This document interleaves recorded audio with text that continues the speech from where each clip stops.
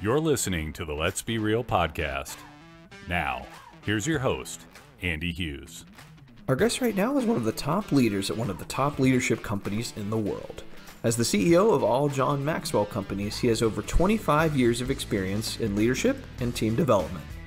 We're absolutely thrilled to have Mark Kuhl on the Let's Be Real podcast. Mark, thank you so much for joining. How are you? I'm doing incredible, Andrew. It is an incredible honor to be with you. Let me say this right at the beginning.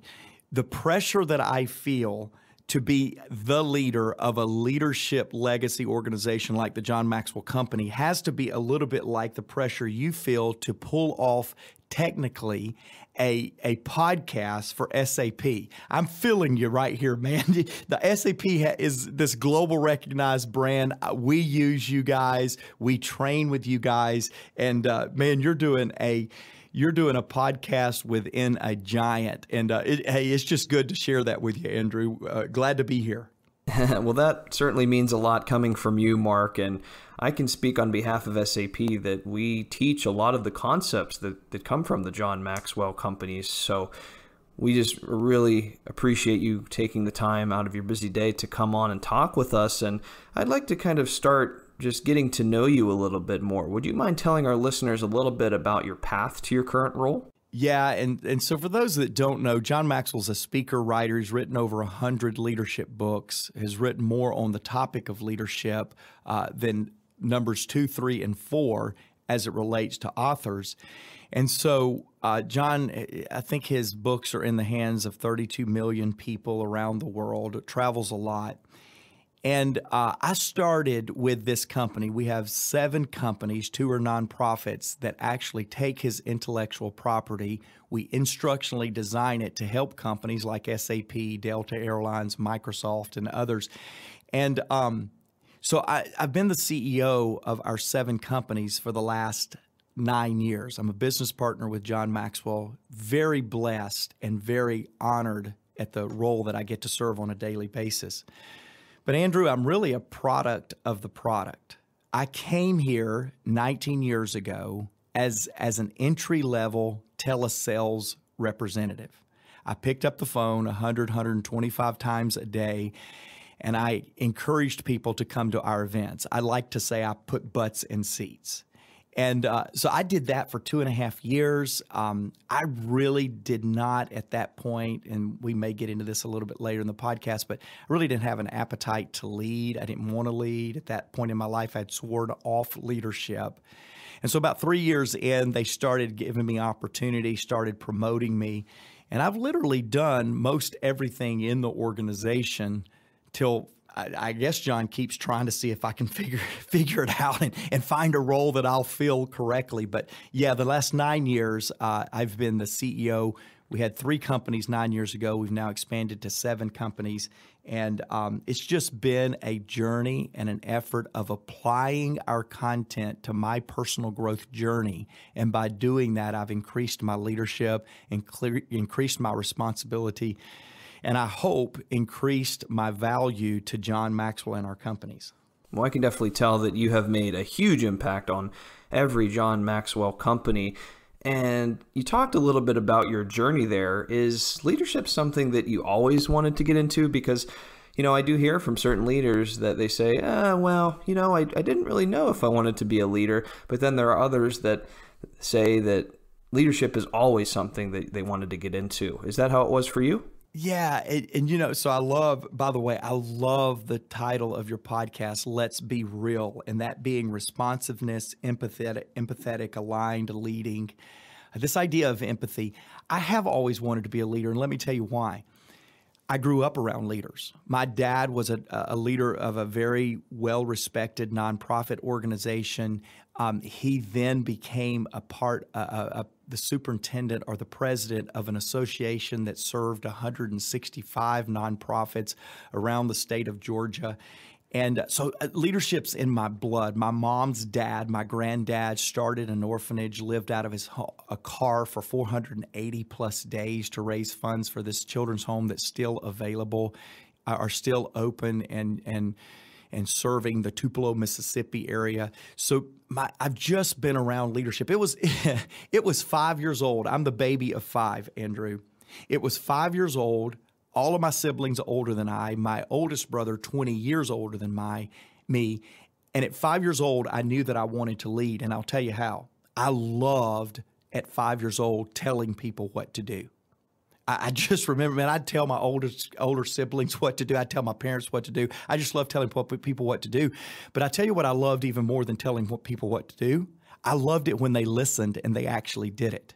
I can remember at 5 or 6 convincing my family what we were going to eat or where we were going to go, and this sense of fulfillment like I had just ran the show. So, yeah, I think I've had leadership in my blood all of my life.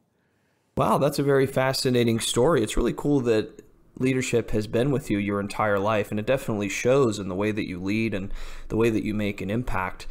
Obviously, becoming a CEO, there's a lot of development. There's a long journey.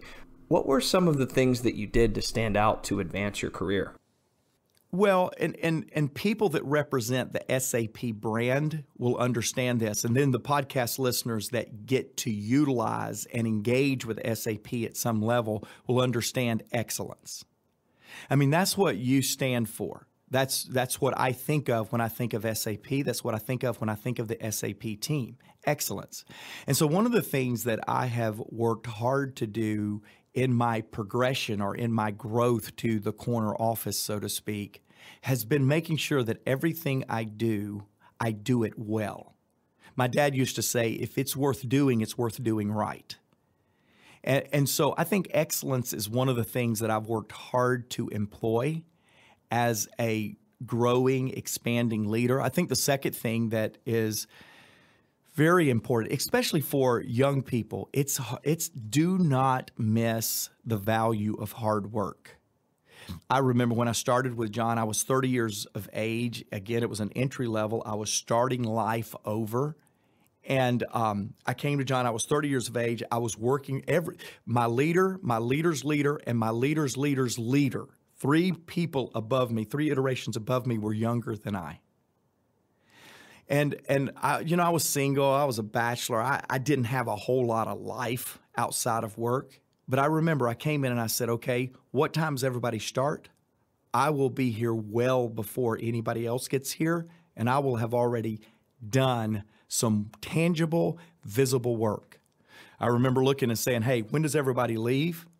I will leave well after that, not just to show people, but to demonstrate a work ethic. So the second thing that I would tell you I've really employed in my growth from entry level to senior level was hard work, excellence. And the third area is the value of influence. Now, I've valued influence. Now, let me explain that. John Maxwell teaches everything rises and falls on leadership. That's one of his popularized statements. The second one is leadership is influence, nothing more, nothing less. And so if we believe that leadership is influence, then we don't wait for a position to begin to influence. We don't wait for a certain task or a certain set of responsibilities. We begin influencing no matter where we are, no matter what position, no matter who's above us, around us, below us. We work hard to expand our influence. So I've become a student of influence. And I say influence because too many people associate leadership and position, and they become a student of the person above them. And need I say more by reminding some of us that we've worked for very poor examples of positional leadership. So I didn't look above me for models. I looked around me for ways to grow my influence. And so it would be really working hard on excellence, really demonstrating a work ethic that was the best I could do, and then finally being a student of how to expand influence. Excellence, hard work, and influence. Love that. Absolutely love that. Thank you so much for sharing that, Mark, because I think those are 3 areas where no matter what role you're in, no matter what company you're in, those are 3 areas that you can control. So write those 3 down. Those are very important. Excellence, hard work, and influence. Now, speaking of those 3 areas that we're talking about here, obviously becoming a CEO, there's a long journey. There's a lot of development that goes along the way. Did you have any moments where maybe people perceived some of the things that you did as a failure? Or did you have any challenges that you really had to learn from to develop into a CEO? I was thinking about it myself. To me, you can't succeed without failing or learning. We should never look at something that doesn't go our way as a failure. We should look at it as an opportunity to learn and grow. Yeah, and I love that, Andrew, and I'll be honest with you. I'm a student of failure. And here's why. I've learned that I do it so much that I better be a student, because if I don't become a student, I'm going to literally make it a profession. So I want to be a student of failure, not a professional at failure. And what I would really like to do, Andrew, is say, okay, tell me about your greatest failure and give me the best lesson you took from it, because I'm a student. I really am a student of failure. But let me tell you a couple of moments in my life that have impacted me significantly that many people around me would have called a failure. I call it stepping stones to success. But it's really known as failure. I mentioned that I've been with John since I was 30 years of age. I've had two professions in my life. One was leading a significant nonprofit under my dad's leadership. And I just really had a lot of personal failure at that point in my life. It caused so much struggle that I had to go and create and take another profession. So I came to John Maxwell's organization as a perceived failure.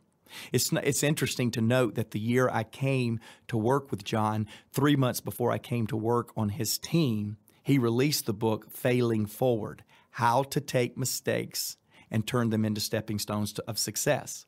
And that was a book he had just written. So I came being able to get in an environment that saw failure as an opportunity to step up into success. The second failure that I'll share with you, again, we could take the rest of the podcast and I could share a lot of failures with you. I've got a plethora. But a second one was, and this one is very applicable because I'm speaking to SAP, the technology leader of the world. And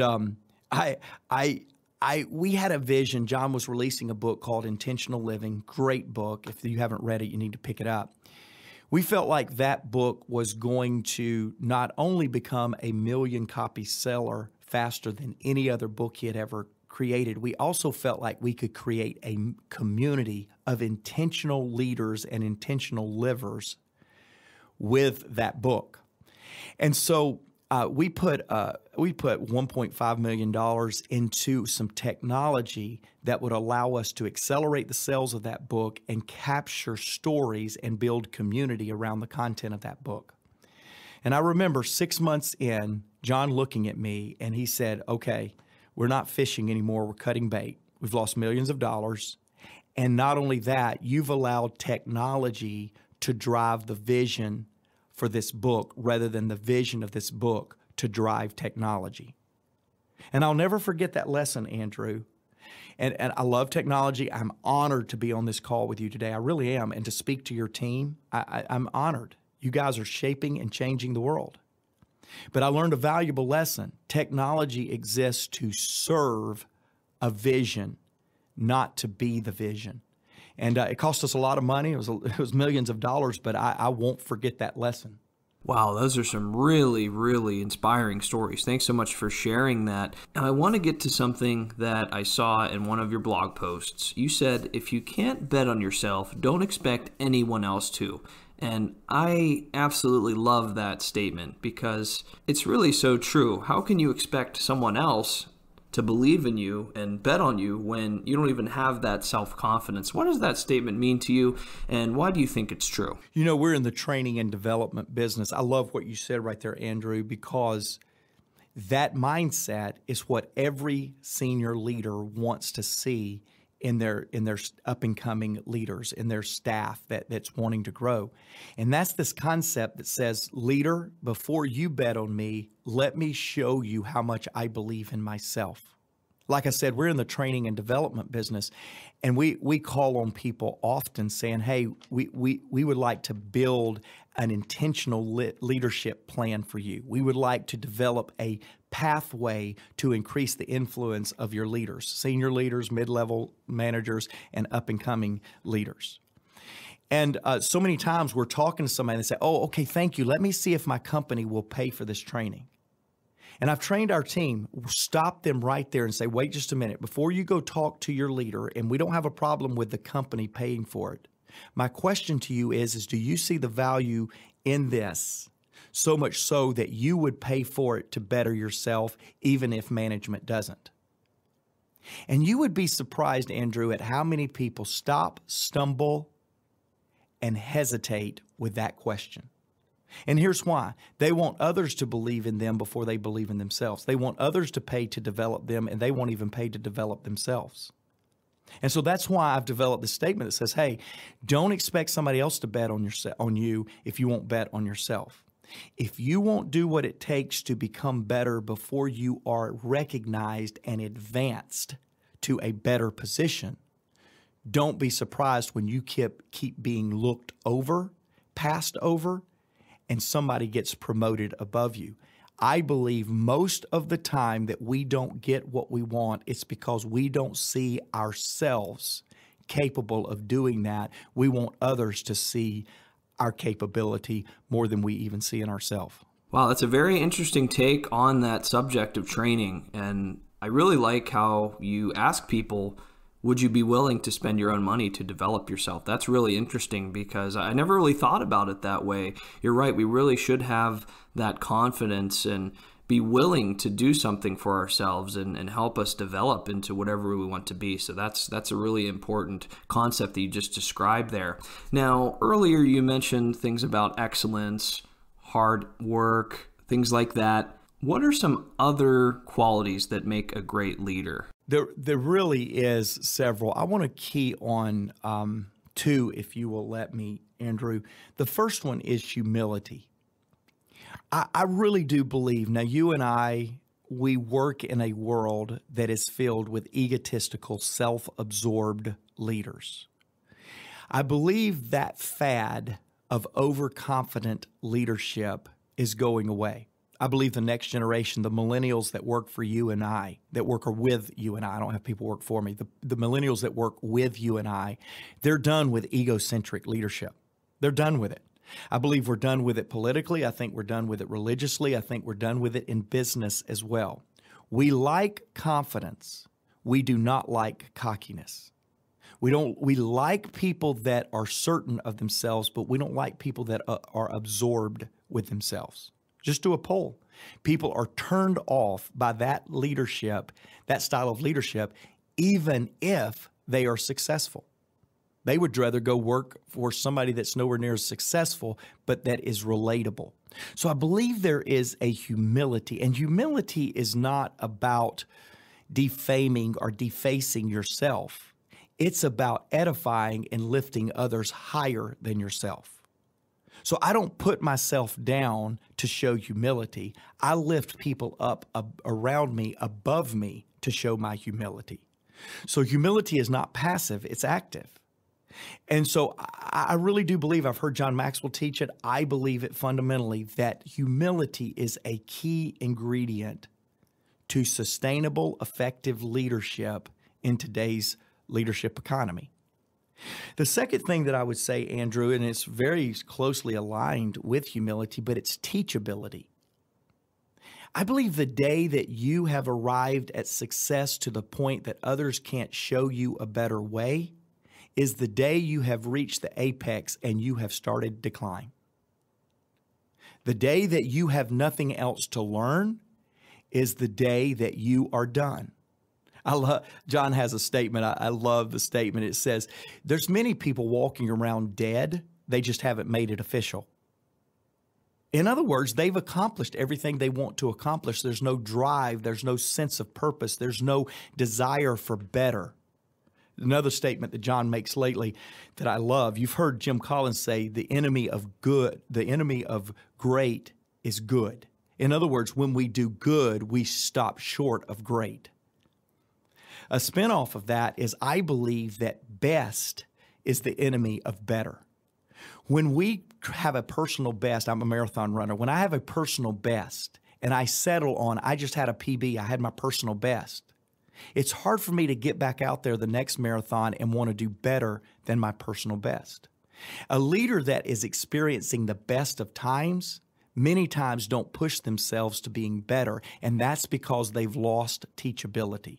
The thing I try to interview for the most when I am involved in the interview process is teachability. How coachable, how teachable, how hungry is the person to learn and grow and improve? Humility and teachability are definitely important as well. And you have a unique opportunity because you get to work very closely with John Maxwell, who is always in high demand. He's always traveling. What is that relationship like, and what are some of the biggest lessons that you've learned from working with him?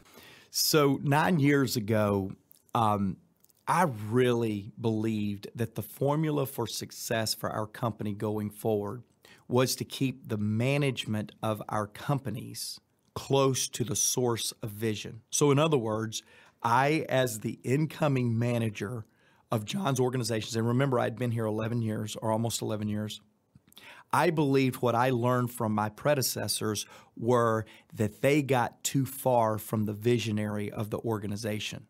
Now, that's a mouthful for a lot of companies that may listen to this podcast, and for sure, the team divisional leaders of SAP that are listening to this podcast. The further you get from the source of the vision, the harder it is to direct the ship in the right direction.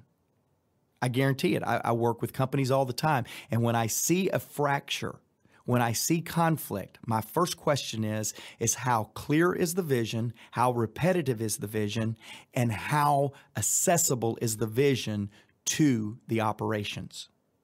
And so on that note, I made a decision, John made a decision that we would run the company for the foreseeable future with me as his CEO running companies, being with him 80% of the time he travels.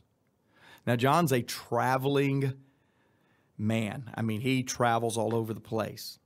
So I'm on the road with him 80% of the time.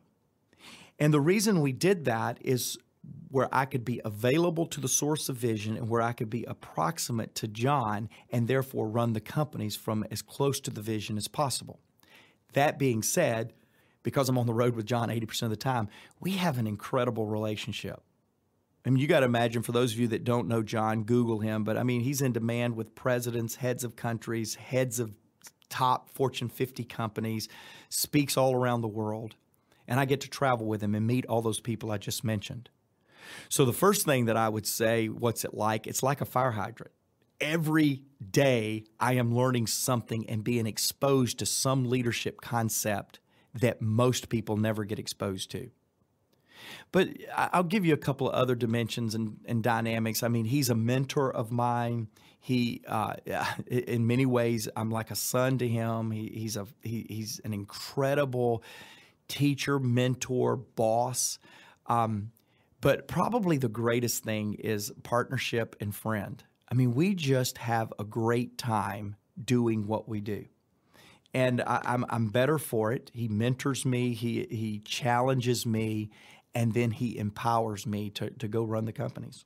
Now, you mentioned that he was a traveling man. I have to bring this trip up that you guys recently went on. It was you and John. Get this, everybody. This is unbelievable. Mark and John traveled to 19 airports, 6 countries, all in 17 days. Now, that is unbelievable. There are a lot of people out there that would stop at one day at an airport, let alone 19 airports in 17 days in 6 countries. That is unbelievable. What was that experience like, and what lessons did you learn from it? Yeah, and let me give you 2 more stats that I don't know if was in the blog, but they're true stats. We were in the air 54 hours of those 17 days. We were in the air or in airports 96 hours. That's 4 full 24-hour days. We were in airplanes or airports on that trip. And the first thing I would tell you, what it was like, exhausting. I mean, John's at a stage in his life that he doesn't have to do what he's doing. He does it because he wants to. And the first thing that I learned is this: when you really capture your heart's passion, you want to do it for the rest of your life. I mean, that is a pace that for a young guy, I call me young. My producer in our studio here is kind of laughing right now at me calling myself young. But in relation to John, I'm young. And the funny thing is, I learned in that, and I've been with John, again, 19 years. This last trip was about 3 months ago that you're talking about. And I learned that there is no finish line. In other words, when you're playing an infinite game, and John Maxwell is playing an infinite game, he wants to add value to people. There is no finish line in adding value to people. It's an infinite game. And so we learned on this trip, there is no finish line, and we exhausted ourselves to demonstrate there was no finish line. You know the other thing, Andrew, about that particular trip? We got to go to Iran, is the way I say it in the South. I'm from Atlanta, Georgia, for those of you that can't tell.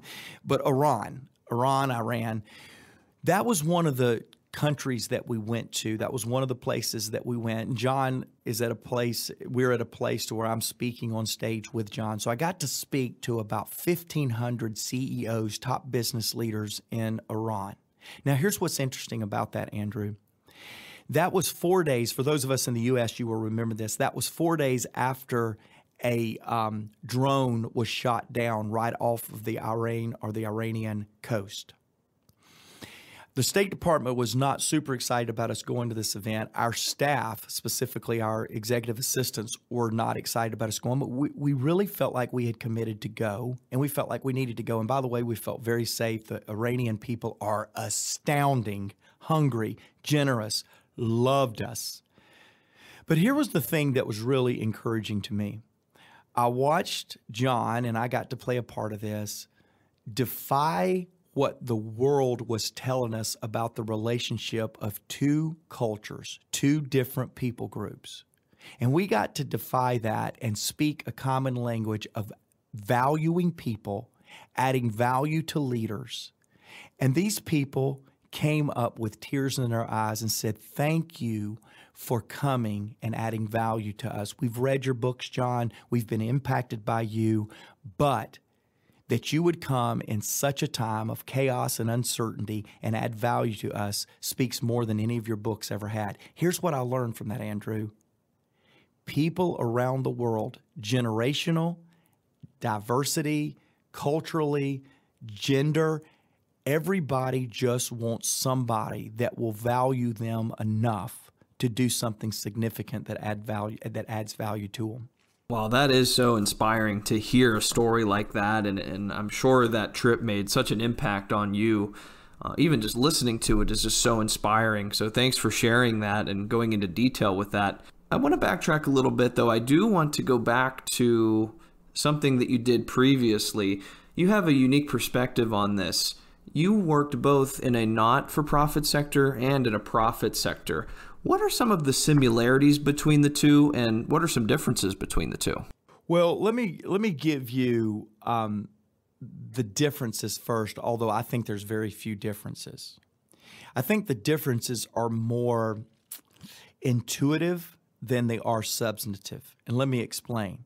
You know, a nonprofit typically rallies people around mission or vision or purpose, and they really drive that. And they feel obligated to people because people are giving philanthropically to them, and they're there because the people have caught the vision and caught the heart. And so there's this symbiotic relationship between the donor and the carrier of the vision or the purpose. And it's a real nice thing. There's a real connection. For profit, you just make sure that you extend value, that your product is valuable enough, that people appreciate your value, that it was worth the value extension, and off we go. And we see that much more transactional in the business community, and we see it much more missional in the nonprofit world for the most part. Even though I stated that as differences, I really don't believe it's as different as you think, because here's what I believe. I believe that people should give the same way they invest. I love to give. My wife and I, we've committed to give more each and every year from a percentage standpoint. So I believe in generosity. I believe the person that has a lot should be willing to give a lot. I mean, I can give you 100 ways of why I believe that generosity is really important. But I believe that generosity should be treated just like investment, and let me explain.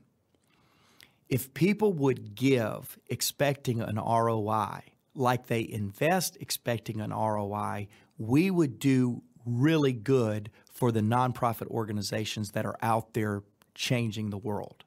The problem is we give out an obligation, guilt, or relationship many times, and we leave our business cap off when we write from our giving accounts. And I wish we wouldn't do that, because nonprofits should be held to KPIs just like businesses should. There should be key performance indicators. We should, in fact, I believe if you have a mission that is compelling and helping mankind and making a difference, I believe you should treat that more important than somebody that's out there, forgive me, selling cell phones or selling a hamburger or something like that. Your mission, if it is valid, is significantly more important to mankind than some of the trinkets and things that we sell at the corner store. So I wish and I believe that there should be a symbiotic relationship to KPIs with nonprofit and for-profit. Thirdly, I believe that the staff of a nonprofit should produce just like the staff of a for-profit. If you don't contribute to the bottom line, you need to go find something somewhere that you can contribute to the bottom line. And I believe if we would run nonprofits like businesses, we would be a lot more successful at things that in the long run is probably more important than the for-profit entity. Let me say one more thing. John talks about, and really the millennials, this next generation of leaders coming up really gets this probably better than any previous generation, even though we have a lifetime of generosity, especially in the U.S. I believe that we should all be pursuing significance, which a lot of times significant things are done in the nonprofit space. It is for us. We do all of our significant work in the nonprofit. So there's a difference between success and significance. We all pursue success a lot of times in the business community. We pursue significance many times in the nonprofit community. What we believe the difference is success is what happens to us. Significance is what happens through us. Success is about our climb to a point, a pinnacle, a goal. Significance is about us helping others climb to a point of success, a pinnacle, or a goal. And what I'm very encouraged about, again, the millennials, our young people's getting a real hard slam with media and other things. Are they going to amount to anything? Is there anything out there? And I am super encouraged because I believe my kids have a greater propensity to do things for others than my generation or my parents' generation. And so I think all of our companies, SAP, they're doing significant things. In other words, they're trying to not only sell their business, they're trying to take what they sell and do good for the globe. And I'm thankful for that.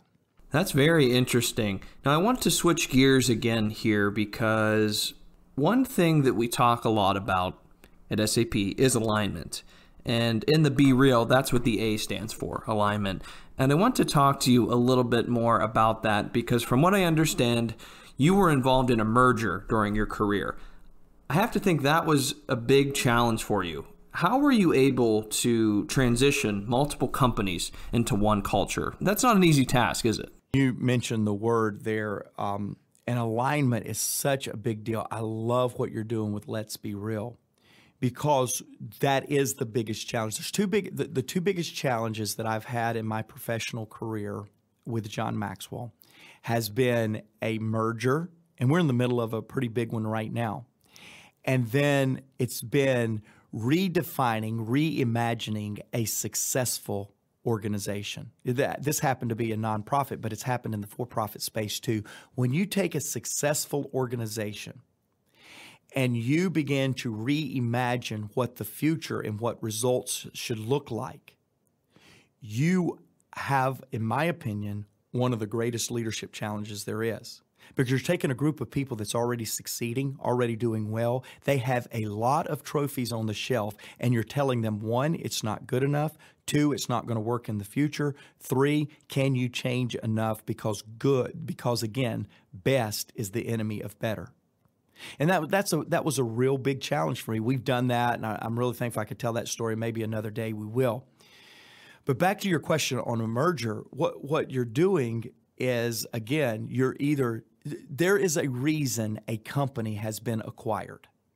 They're either doing so well that another company wants to benefit from how well they're doing, which gives the acquired company a feeling of superiority when they're coming in and now they're owned by somebody else. And that somebody else is going to tell them how they need to do something different, and they're resistant because they were doing so good you wanted to buy me. That's one reason.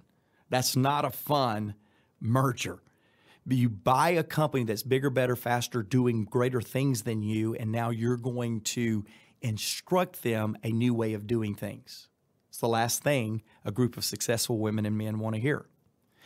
The second merger, many times, and not every merger falls into these two categories, but a second merger is the company is struggling and there's a fire sale or there's a discounted sale or there's a need for something different. And so you're bringing this group of women and men that already feels like they are inadequate. They've not been doing what they needed to do. And now you're going to show them from almost an elitist or a superior perspective on why they are such a failure. Let me tell you what you've been doing wrong. And if you do it my way, you're going to now be successful.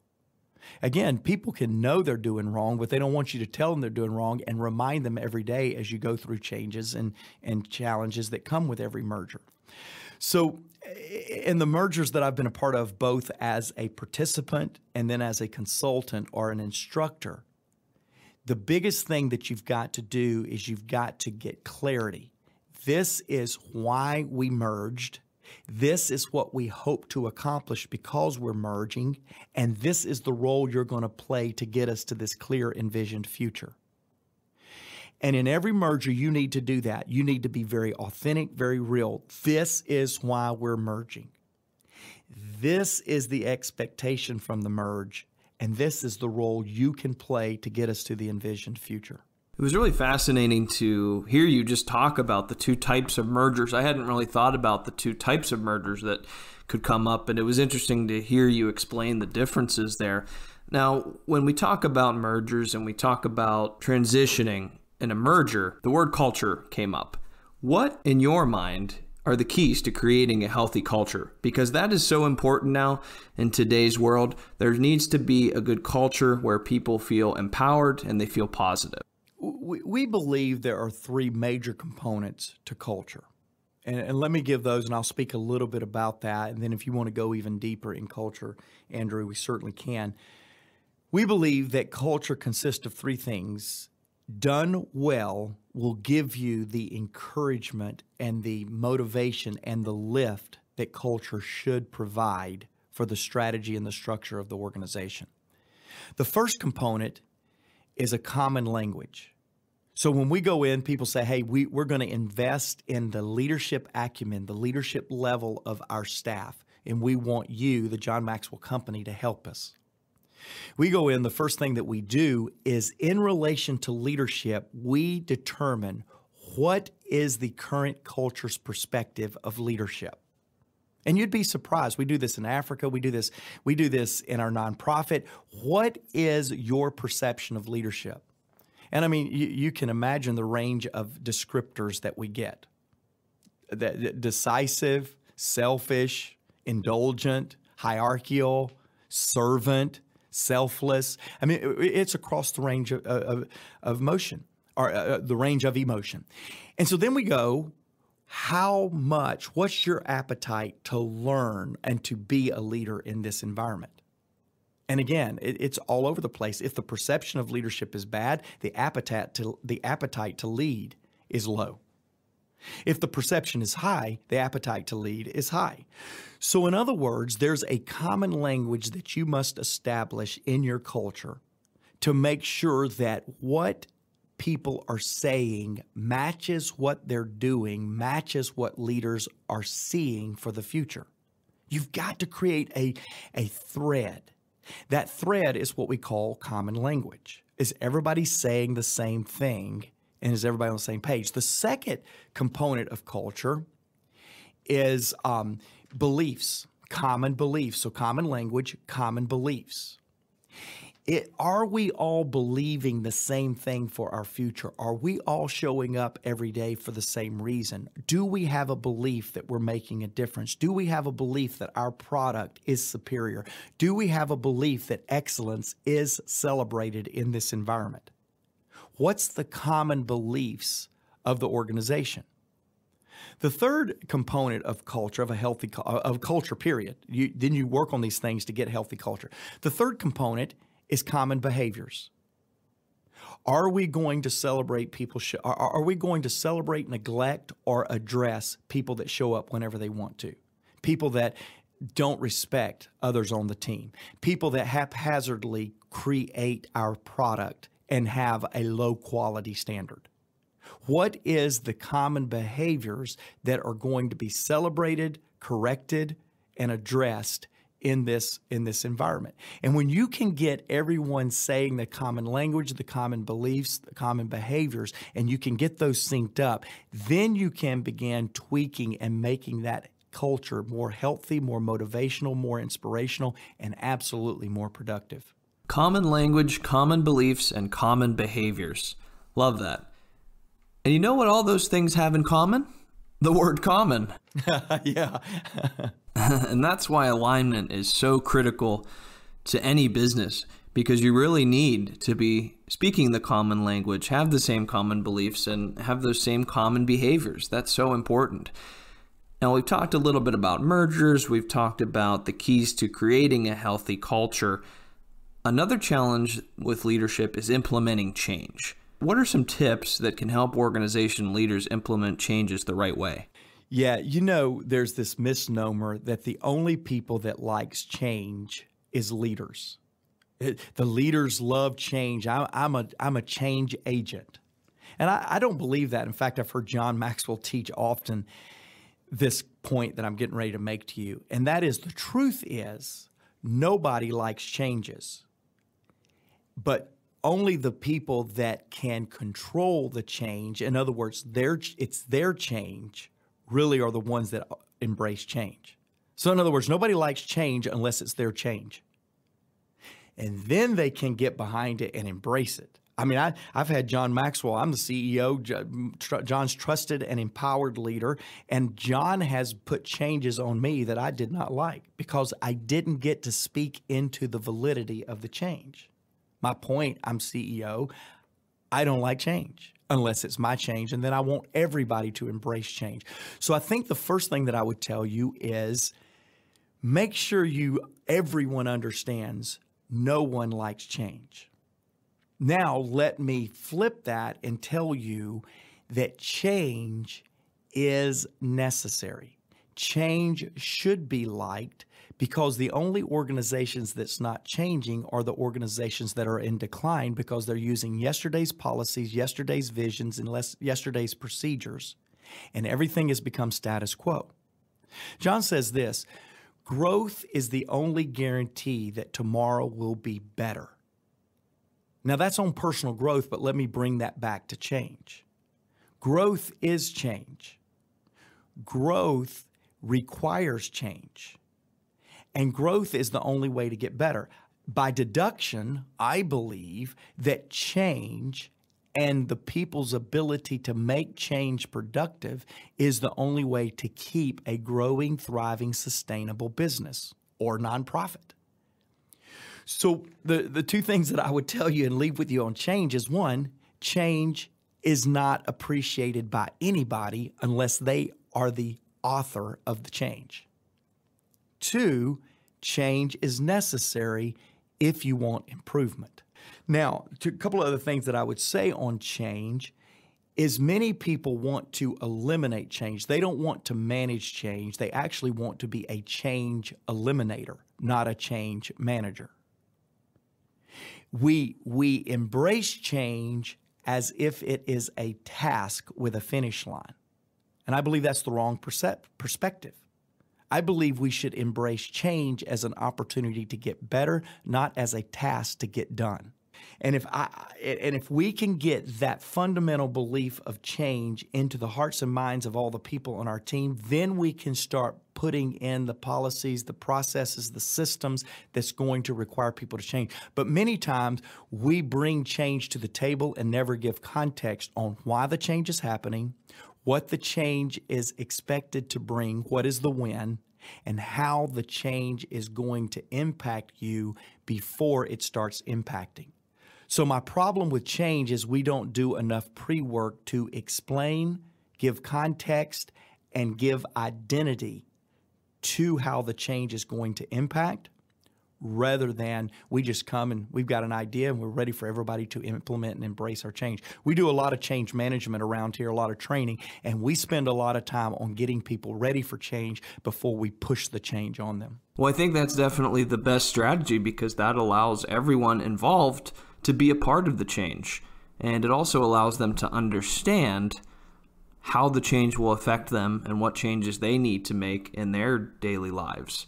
So that's a great strategy. Now, earlier you mentioned that as individuals, we should not have a finish line. It's an infinite game, and we have unlimited potential. I would say the same thing applies to organizations, though, as well, because as an organization, you need to constantly reevaluate and see where you're at in order to produce better results.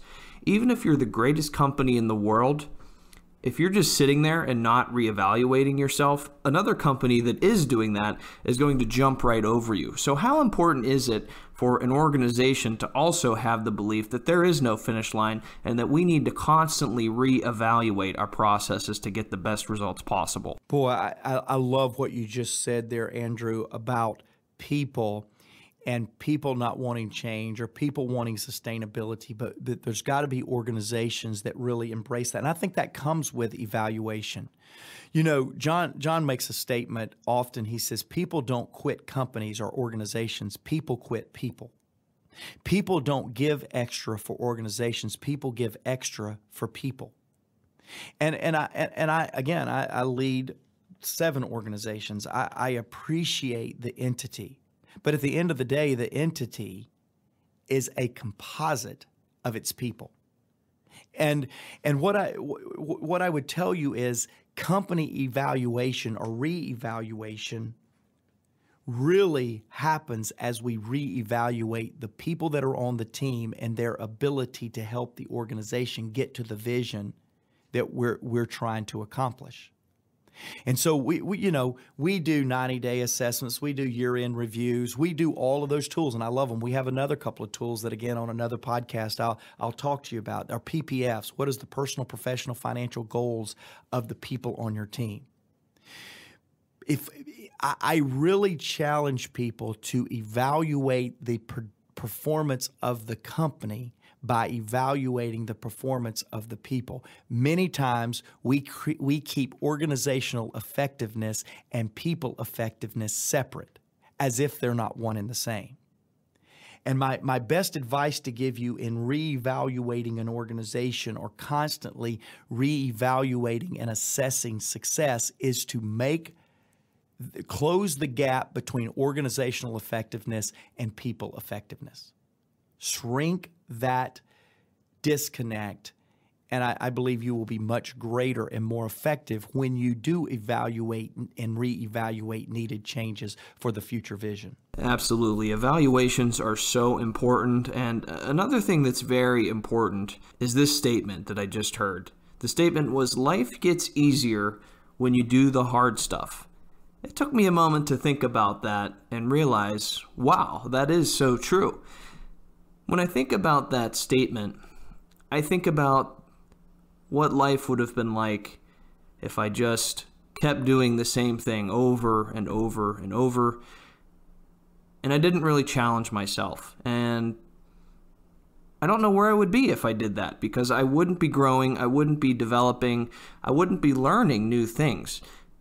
When I think about this statement, it's true. Life does get easier when you work on the hard stuff. And it's not only for work, it's also personal things as well. You know, maybe there's a fear that I have and I'm just scared to attack it. But if I actually go out and do it, I feel accomplished, I've learned something, and now I can build on that. What does that statement mean to you? Life gets easier when you do the hard stuff. Well, I think it's an incredible statement, and I think the context you gave for that statement, Andrew, is worth the weight of this podcast, this episode, and I hope you guys grabbed it. As it relates to life getting easier when you do the hard stuff, John Maxwell has two statements I want to leave with you. The first is, everything worthwhile is uphill. Everything. Everything worthwhile is uphill. And it's uphill all the way. You know, many of us are willing to do the hard stuff in our 20s, maybe in our 30s. We're willing to do the hard stuff for 2 years. We're willing to, okay, I'll pay the price for 15 years, but by then I want to be the top whatever. The challenge is in leadership, it's uphill all the way. We don't get to a place. The problem is everybody wants uphill. They have uphill dreams. They have uphill aspirations. They see something up there that they want to attain. But our problem is, Andrew, we have downhill habits. We want to go uphill, but we're more comfortable when we're coasting. You don't coast uphill. I've never met somebody that was successful that said, oh my gosh, I just woke up today and I became successful. No, talk to anybody that has reached a level of success, and they can tell you every painstaking moment of the journey. But we look at success and we idolize it, but we don't accessorize it. We don't put accessories on that success that will give us handles that'll help us climb that mountain, that will allow us to go uphill. And so everything worthwhile is uphill, and it's uphill all the way. Now, it sounds like I'm contradicting life gets easier when you do the hard stuff. I believe what you just said about that statement and what I just said is absolutely symbiotic, or simpatico, sorry. I believe it is simpatico, and let me tell you why. Once you settle in your mind that I am on an infinite climb to success, to fulfillment, to significance, to meaning, once I realize I'm on that uphill climb, it gets easier. I quit looking for the plateau. I quit looking for the days to where something's going to get a little easier. Let me tell you this. Count the cost of any dream you have. Anticipate the timeline for any dream you have. Trust me, it's going to cost you more and it's going to take you longer. Because anything worthwhile is uphill. Anything worthwhile is going to require more of you than you anticipate on the front end. The question for you and me is not how bad do we want it, even though we think that's a very important question to answer. The question is, are we willing to keep going until we get it? And when we get it, are we willing to keep going so that it impacts others? John Maxwell recently was doing an event with Tyler Perry, the actor, just a brilliant human being. He's impacted the whole Atlanta landscape. And John was talking to Tyler about this fourth studio that he's built at an old Army base in downtown Atlanta called Fort McPherson. And I mean, he is employing tens of thousands of people. And Tyler told the story. He said, you know, John, after I finished the first studio, I thought, okay, I've done it. I've made a name for myself. And then I had the opportunity to build the second one. And then I built that one bigger. And I said, okay, I finally arrived. Now people are taking me serious. He said, then I felt compelled to build the third one. And by then I was now seeing it impact others. And I felt like I was done. I wanted to go home, spend time with my son, and be done. And he said, John, it was at that moment that I realized the injustice that I would do for others if I stopped at that third studio. So I was compelled, not by money, not by fame, not by busyness. I was compelled that for others, I needed to build the fourth studio. It was in that conversation with Tyler Perry that John developed this thought. When you can afford to quit, you can't afford to quit. When you have arrived, really now you need to get going for the others that will be impacted by your status, by your influence. In other words, today's ceiling of success is tomorrow's floor to significance. And I think that's what I'm trying to illustrate with you is everything worthwhile is uphill. But Andrew, once you get an uphill mindset, it gets much easier as you get going, that this is the journey that I'm going to take in my leadership. Wow, that's a really cool story, the Tyler Perry story. Thanks so much for sharing that. Now, before we wrap up here, Mark, where can people find more information about what you are doing and what the John Maxwell Companies are doing? Well, first thing I would tell them, Andrew, is keep hanging out with Andrew and the Let's Be Real podcast. And I mean that. I'm privileged to be on your platform sharing with your people. I don't do this every day. I say no to a lot more than I say yes to. But what you're doing and what SAP is doing is worth following. So the first thing that I would say, absolutely, is you need to subscribe and be a part of the Let's Be Real podcast. I mean, you need to be an active participant in this community. You need to tell others. You need to get more people subscribing to what Andrew is doing. Now, as it relates to what we're doing in the John Maxwell Enterprise, the first thing is our website, johnmaxwell.com. You can go there. You can get John Maxwell books. You can find out more about our corporate training solutions where we'll come in and help team effectiveness, organizational effectiveness, leadership development, personal growth. We have all of those solutions on the johnmaxwell.com website. The other thing that we're doing, John Maxwell and I are just having the time of our life. Just a couple of weeks ago, we had Marcus Buckingham, Carly Fiorina. John and Maxwell and I are having the time of our life on our podcast. You can go to it at maxwellpodcast.com. And again, it's the John Maxwell Leadership Podcast. If you want to go to iTunes or Apple or whatever podcast platform that you use, you can go there. That's probably the two biggest places you can connect more with what we're doing is johnmaxwell.com and the maxwellpodcast.com. Awesome. Well, to all the listeners out there, definitely check that out. Check out their website. Check out their podcast. There's so much great content out there available to you. And we will include a link to both of those websites in the description of this episode so that you can check it out. Well, Mark, I feel like we could go on for days, so I really appreciate you taking the time out of your busy schedule to talk to us. So thanks again for joining us, and best of luck with everything in the future. Thank you, Andrew. Again, good to be a part of the podcast that you're doing there.